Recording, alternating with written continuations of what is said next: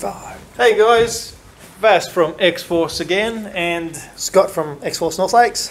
And today we've got one that's been on the scene for the last probably about 2 months, 3, and that's the NWell, or Wells, whatever you want to call them, MP5K.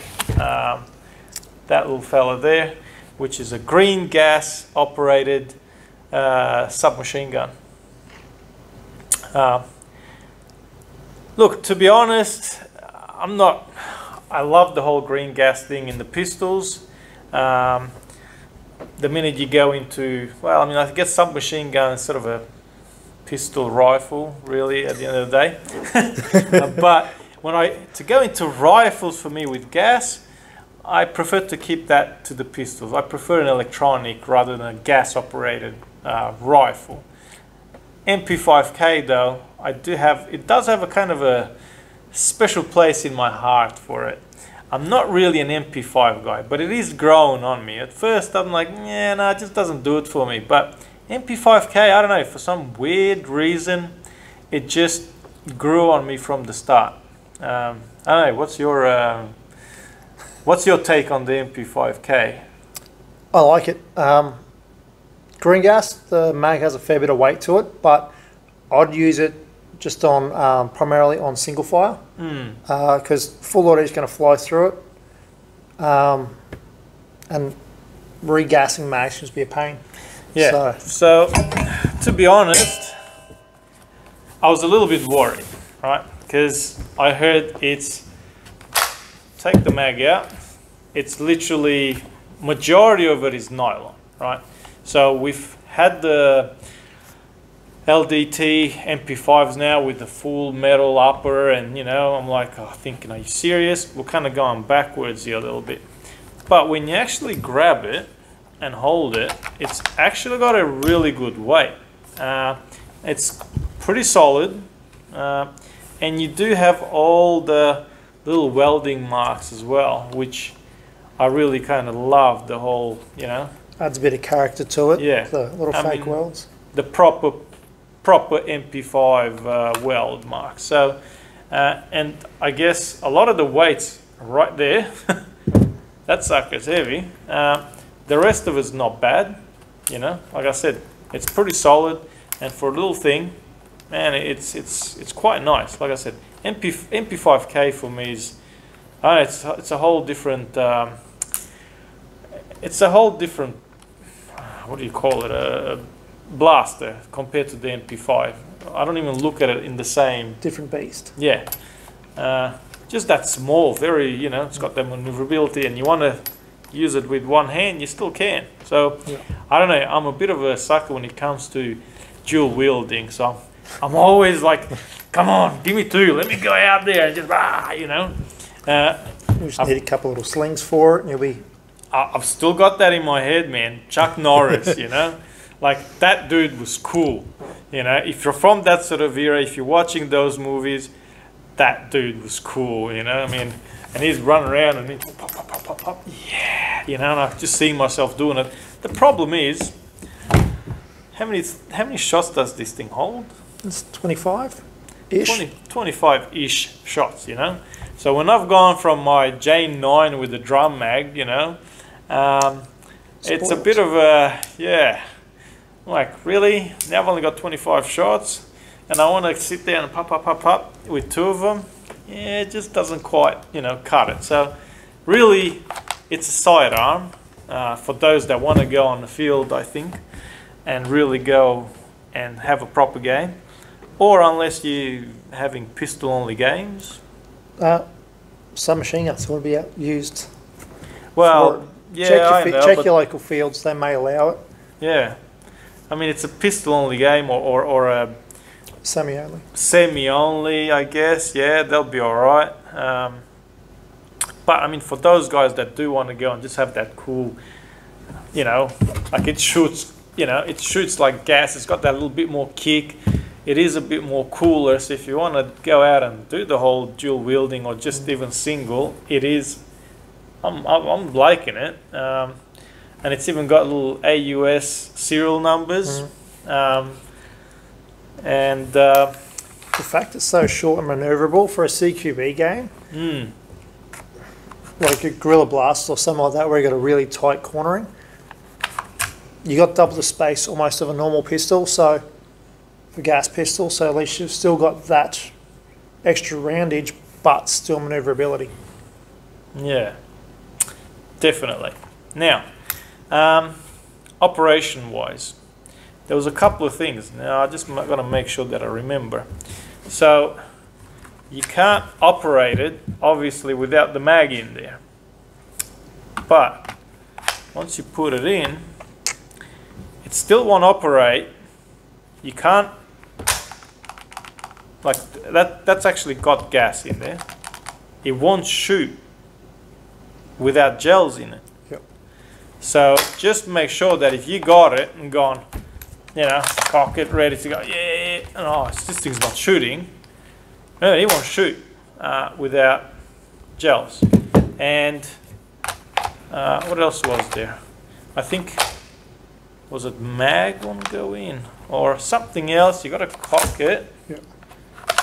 You got to cock it, then it'll shoot. Yeah. Yep. Don't give it a Savage HK slap either. You're just going to damage it. As cool as it is, it's still a replica, so it's a toy. And that, I think, yeah. So that cocking handle there, that's, to me, it looks like it's nylon. Yeah, it's not. So if you're going to slap it, you might end up with it somewhere else or in your hand. Or probably not in your hand because you're slapping it. It'll be on the floor, and then you're going to call us and go, hey man, this thing's broken. So, yeah, just, you know, you don't have to be super gentle, but be gentle enough with that because it's not proper metal. Yeah. So, just remember that. Like I said, they are a hardy little thing. They're pretty solid, but it's still plastic. It's still nylon at the end of the day, so just remember that. Now, was it? It's ambidextrous, which I really like ambidextrous. Not because I use both fingers, but if I do decide to, or if you're a left-hander, Or you dual wield it. I kind of feel weird. If you're a left-hander, you're weird. Yeah, weird. Slightly. You're weird. You're weird. I'm not a left-hander, so. I'm weird. But I mean, if you are dual wielding, then sure, man. Like, I'm good to go. And like Scott here said, I really wouldn't go on auto, and we'll show you a bit when we do the shooting test, because I said a couple of shots. I mean, you're literally out in 1 second. Yeah, it's a giggle switch for a reason. Yeah. It's a good bit of laugh, but at a game, yeah. Yeah.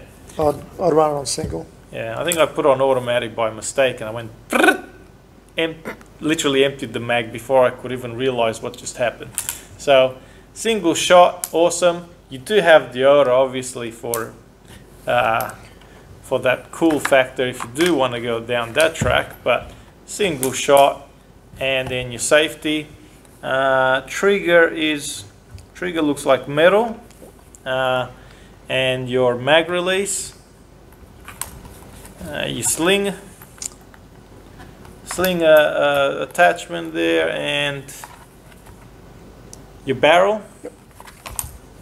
And then what? The outer barrel. Oh, the outer barrel seems like metal. Yeah. Oh, and that's actually. There you go. That's threaded. It's more like an adapter there. Yeah, you can put flash hiders on it, muzzle brakes. So you do have options. One of the things that did kind of irk me with it was it doesn't come with a flash hider in the box. Yeah, so you've only really got the adapter there with the, 14mm thread. Yeah. So, but I mean, at least the option is there. But it does, kind of seem, it's not quite finished, is it? Yeah. And we do sell a lot of flash hiders though. We do. So you have options. The option is there. So you do get a nice coloured instruction manual, which is quite nice with English. There is English, yeah. and Chinese, so you can use that no problem. So, and then a whole entire box for your glasses. Not that you're probably going to use those. No. And a 500 pack of gels, which, yeah, you'd probably use a lot quicker than you'd want to. And a box with your mag. And it's nicely padded in there. So that's your box, basically. That's everything that it comes with. It's nice, it's small, and I love it because it's a lot more compact and easy to post out. Now we use the Abbey Ultra, the Predator Ultra, with this. We also use the Black Label and the AKs. And somebody said that we've got the copies of the AKs, right? So they're all AKs, right? Just because we're calling them AK and they're not written on there, it's the same place that makes all of those. But awesome little gels. They'll go very well in these. And if you got one of these, make sure you grab yourself a pistol speed loader, because let me tell you, trying to actually load this thing with your hands or anything else, messy. You'll be there, well, it's messy, and you'll be there for a lot longer than you want to actually, you won't have time to actually enjoy these. You'll be just sitting there loading gels. Especially if you're using it on auto. Especially for an auto. Oh, for an auto, you won't last. You won't last any more than 2 mags. You'll just crack it. All right, so look, all in all, really nice. I'm probably a little bit biased because I do like the MP5K, and I don't mind full nylon. I know everybody now is like, metal, give us metal stuff. You know, it's overrated, guys. It is a little bit. I don't mind the metal ones, and they're cool, but if you got a, you know, if this thing is full metal and you want to go like that, you won't last very long, because I mean, even as it is quite, I don't know, what do you reckon? At least probably about 1.5 kilos. Yeah, most of the weight's in the front too, so it's not back weighted. Yeah, so it's dragging down, so I mean, your wrists are gonna sort of scream at you after holding it for a little while. We have the metal rails, Picatinny rail attachments too, so if you add a sight onto it as well, that's just more weight to lug around. Yeah, so the LDT, the little short LDT rails do fit it. The long ones do not. So that's really a cool option that you can whack a sight on it. Or reflex, or make it look a little bit more tactical. Also, I should have grabbed that. Maybe I'll show you on the when we're down at the range. That's fine. You can put a buffer tube here. So you don't need, so basically what you do, you take that out and then put your buffer tube, and then the screw that goes through the buffer tube will screw into there, and then you can have a stock. Yeah. Alright, so one of our guys has done it, and not my cup of tea, but if you do want to have that, you know, sort of support, it's there. Yeah, for me, I'll just sling this fella, and that's you know, that'll be enough. I mean, and you can have that as a, I guess even as a sidearm, really. Yeah. Whack that on the sling, have your main in your arms, and then, you know, pull these out when you sort of need to. But that's sort of all I can think. Anything else you might want to add? 2 things. With iPro, always get better than what the box has. Just, you can always get a better blast, can't get in your eyes. And just remember to stop and think when you do have your blasters, because we sell bags. Yeah, keep it safe, and then you're going to be able to play for a lot longer. That's right. Don't do anything silly. Yeah, you jeopardise everyone's hobby. Yeah. So. Yeah, especially with iPro, I use a lot of contact lenses for those. But no, in all seriousness, make sure, because I tell you what, it's only one set of eyes. So if you mess them up, you'd be touch and feel. So Australian, New Zealand safety ratings, you'll find them on like all of our X-Force. All the iPro we sell does have Australian, New Zealand safety rated standards. So yeah, X-Force labelled ones are good. They actually have changeable lenses, masks if you wear glasses. So just, yeah, look after your eyes and keep your stuff concealed in transport. That's it. So, all right, well, we'll go and give it a bit of a whirl, see how it performs, and show you guys our range as well. give it a crack. Yeah, check it out. Hey guys, so at our shooting range, how cool is that? With the NWell's MP5K, or NWell.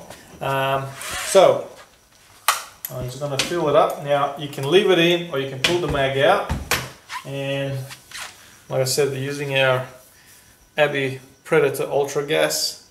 So hold the mag upside down, can upside down, not like that, but like that. Alright, making sure the gas goes in there nicely without leaking it everywhere. And this is why I like green gas, because it's just so much easier. And then stick that in, cock it back. Oh yeah, it helps if you put some more gels in there. I've only got a couple. Alright, so pistol speed loader.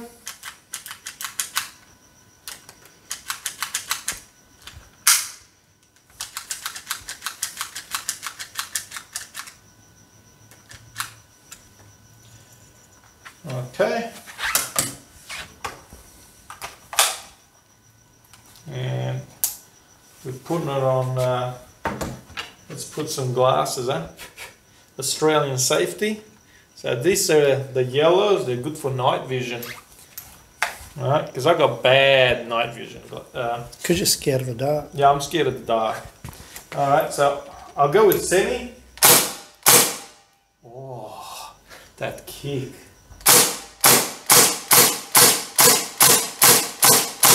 Well, that accuracy is actually pretty good. Dots onto dots. I'm hitting the middle there, and that's pretty sweet. Now, let's see how many. I've only got a few more. I'm going to whack it on auto, just give you guys a bit of an idea. That's it. That's literally, I don't know how many shots was that, but there was a couple in there, and that went faster than I could even say what's up.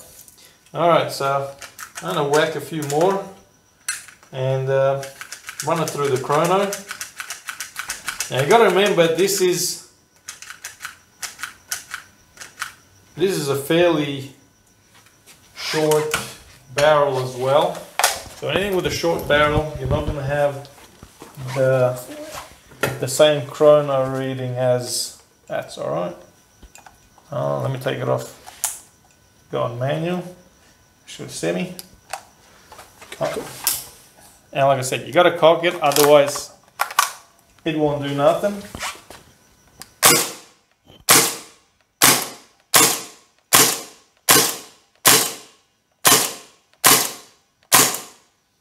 Alright, so a few so we don't get, as you keep going, if you go too much too quick, the mag will cool down and you'll get lower FPS. But I mean, there we go. Those numbers aren't too bad. We did have one in there, I think that broke at 450, but the rest 245, 250, I'm gonna go with an average around the 250.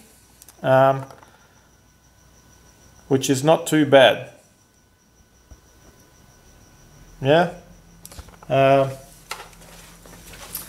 So 250. Now, if you're going to lube it up a bit, give it a bit of the silicone, put a bit more love into it, you will get better numbers. All right. So when you do get yours, make sure that you do the maintenance required. Otherwise, these things will not work properly, and you'll come back and you'll go, my blood just doesn't work, something wrong with it. No, it's just gas stuff will require a bit more maintenance than your electric stuff. All right, so it needs lube, it needs maintenance. Gas into your magazine is an important one. It keeps your O-rings lubricated and fresh, so you're not going to blow through seals. That's right. So your seals, if it's leaking, all that sort of thing, all these will give you lower FPS and a shorter life of your blaster. Anyway, thanks for watching, guys.